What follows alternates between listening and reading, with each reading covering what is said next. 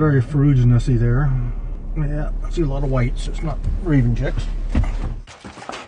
John Doremus has been keeping an eye on raptors for the U.S. Bureau of Land Management since 1972. After decades of field work, this retired wildlife biologist doesn't need a map to find his way around the Morley-Nelson Snake River Birds of Prey National Conservation Area, a unit managed by the BLM covering nearly 500,000 acres south of Boise, Idaho. We're known for having the highest concentration of nesting raptors in all of North America. Let's do it. Even though Doremus is retired, he still leads hawk banding trips here every spring.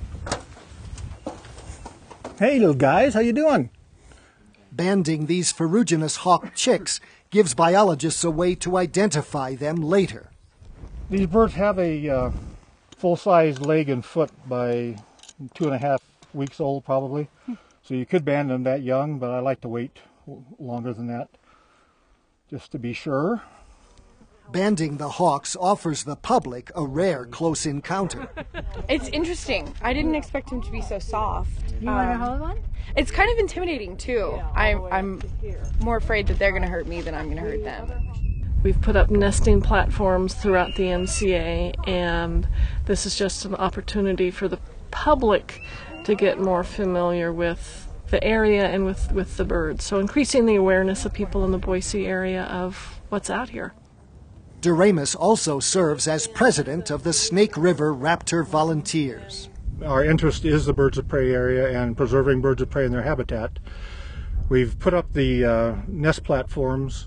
We've planted trees for some of the tree nesting raptors. We are getting into seed collection and planting seedlings and seeds in the habitat that's been burned, trying to get native species, especially shrubs, to go back where they have been.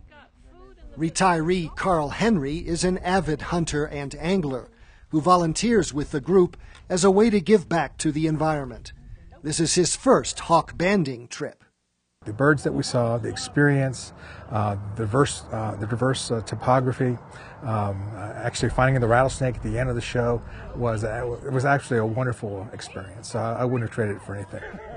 That's just the kind of show Doremus hopes will keep people excited about preserving both this place and its birds of prey. One more. I think we got room. Okay. Over there. Yeah, good birdie. For Assignment Earth, I'm Gary Stryker.